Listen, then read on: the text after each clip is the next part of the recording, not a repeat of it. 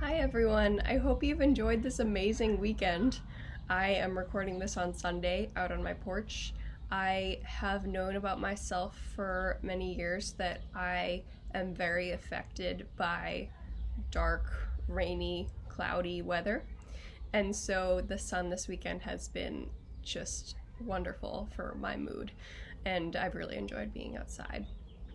So today I have a series of haiku by Japanese poet Kobayashi Issa, and he died in the early 1800s, and he wrote these super funny haiku that have been translated by poet Robert Haas. And something that distinguishes a haiku is that usually there's a kigo, it's called, a word that indicates a season.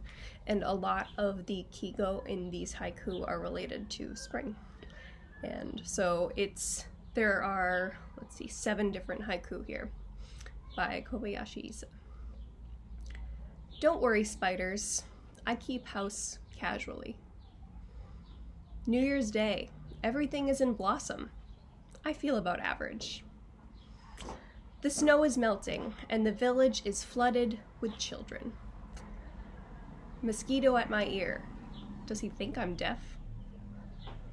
Even with insects, some can sing, some can't. All the time I pray to Buddha, I keep on killing mosquitoes. Napped half the day. No one punished me.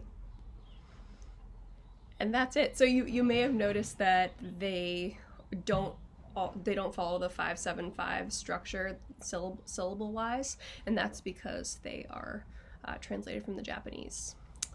So I hope you enjoyed the haiku here, and I hope you have a great day. Thanks, everyone.